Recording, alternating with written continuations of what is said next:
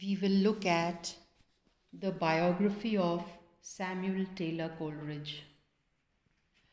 Coleridge is prescribed for the students of BA Part 2, Paper 1, English Literature. His poem, Christabel, Part 1, is a part of your syllabus. First, the biography of Samuel Taylor Coleridge. Coleridge was born on October 21st, 1772 in Devonshire, England, and he died on July 25th, 1834 at Highgate, England. He was an English poet and author. Samuel Taylor Coleridge was a major poet of the English Romantic period, a literary movement characterized by imagination, passion, and the supernatural. He is also noted for his works on literature, religion, and the organization of society. Childhood talents. Samuel Taylor Coleridge, the 10th and last child of the vicar of Ottery St. Mary near Devonshire, England, was born on October 21st, 1772. After his father's death in 1782, he was sent to Christ's Hospital for schooling. He had an amazing memory and an eagerness to learn. However, he described his next 3 years of school as depressed, moping, and friendless. In 1791, he entered Jesus College, Cambridge, England. Because of bad debts, Coleridge joined the 15th Light Dragoons, a British cavalry unit, in December 1793. After his discharge in April 1794, he returned to Jesus College, but he left in December without completing a degree. The reason he left was because of his developing friendship with Robert Southey, whose dates are 1774 to 1843. Both young men were very interested in poetry and shared the same dislike for the neoclassic tradition, which means a return to the Greek and Latin classics. Both were also radicals in politics. From their emotional and idealistic conversations, they developed a plan for pantisocracy, a vision of an ideal community to be founded in America. This plan never came to be. On October 4th, 1795, Coleridge married Sarah Fricker, the sister of Southey's wife-to-be. By that time, however, his friendship with Southey had already ended. Poetic career. The years from 1795 to 1802 were for Coleridge a period of fast poetic and intellectual growth.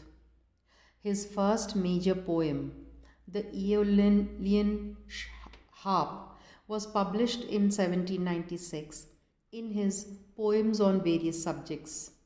Its verse and theme contributed to the growth of English Romanticism, illustrating a blending of emotional expression and description with meditation. From March to May 1796, Coleridge edited The Watchman, a periodical that failed after 10 issues.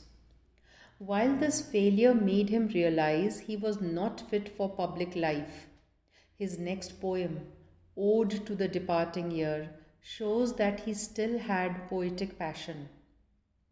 Yet philosophy and religion were his overriding interests.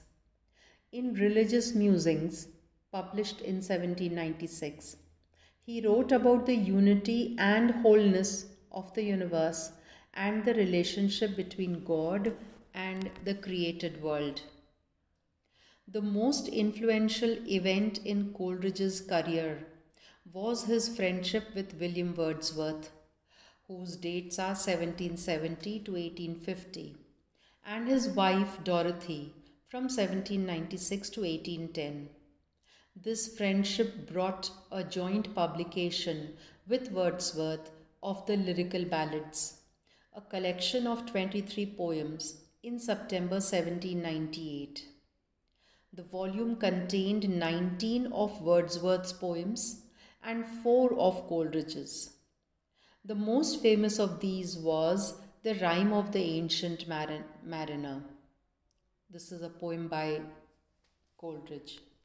Coleridge later described the division of labor between the two poets. Wordsworth was to give the charm of novelty to things of every day by awakening the mind's attention from the lethargy of custom and directing it to the loveliness and the wonders of the world before us, while Coleridge's endeavors should be directed to persons and characters supernatural or at least romantic.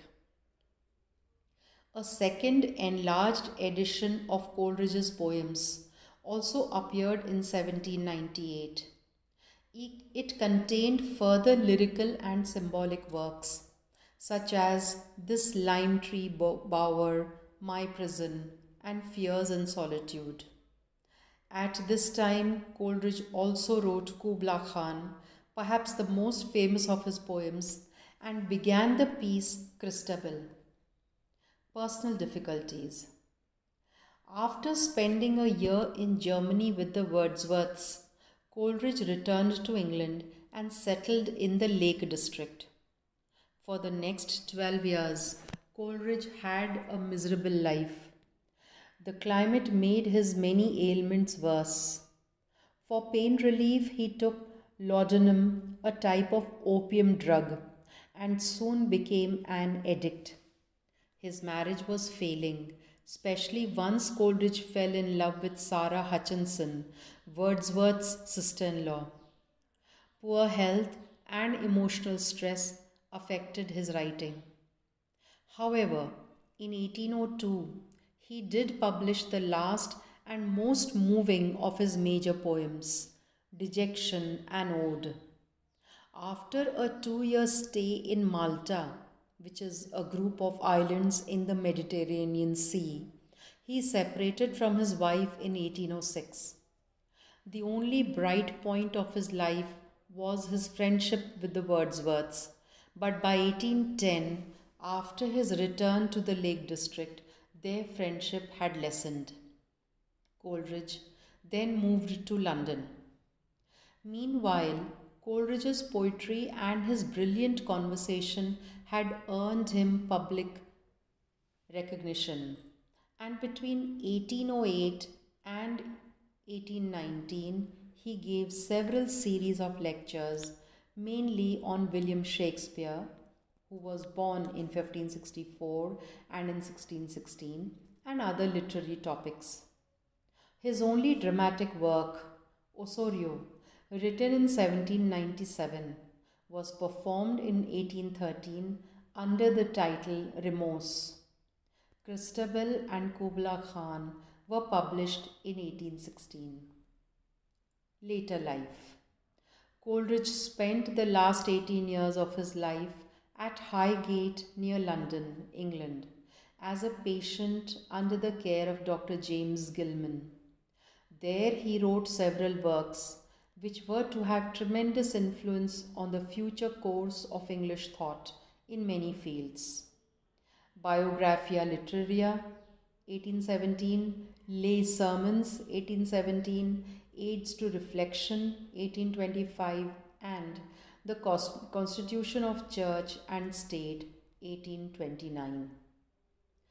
When Coleridge died on July 25, 1834, at Highgate, he left bulky manuscript notes that scholars of the mid-20th century found and began editing. When the material is eventually published, scholars and the general public will realize the extraordinary range and depth of Coleridge's philosophical thoughts and will understand his true impact on generations of poets and thinkers. With this, we come to an end of the biography of Samuel Taylor Coleridge. Thank you.